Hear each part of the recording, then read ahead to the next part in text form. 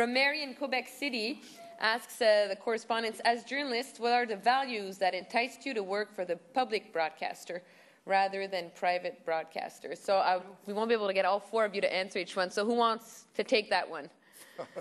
Paul? Thank you. I'll remember that, Emmanuel. Wow. And I'm not saying this just because I'm sitting next to the big boss, but I get a thrill every time I sign off CBC News wherever. Like many of us here, I grew up with the CBC. You know, if I had a tattoo, it would be the pizza, right?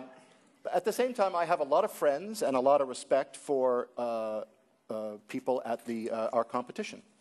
I think we both have places on the dial. I think we do different things, and I think what we do very well. And I have always thought that, you know, we can always whinge about different things in all of our jobs, but man, I come to CBC every day knowing that I will get to do journalism the way I think it ought to be done, and I get the opportunity to do long-form journalism, spot news. We will go to places where stuff is happening. We will be able to take a step back. We'll be given the luxury of being able to take a step back and do some analytical stuff, or what we call think pieces sometimes, that don't necessarily show up in other places. And CBC allows me to do that. And I kind of knew it would when I crossed my fingers and hoped they would employ me one day, and they did, and I haven't looked back.